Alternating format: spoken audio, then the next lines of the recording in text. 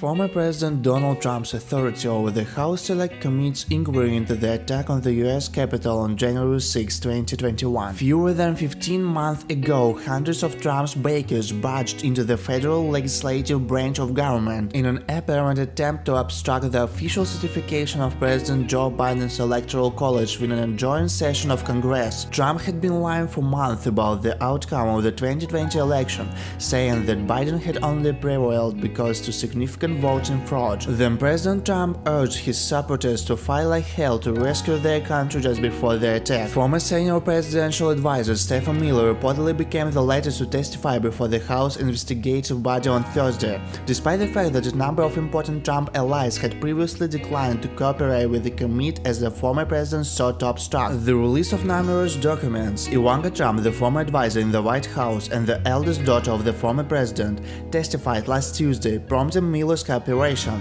Previously, on March 31, her husband Jared Kushner, who served as a Trump White House advisor, gave testimony.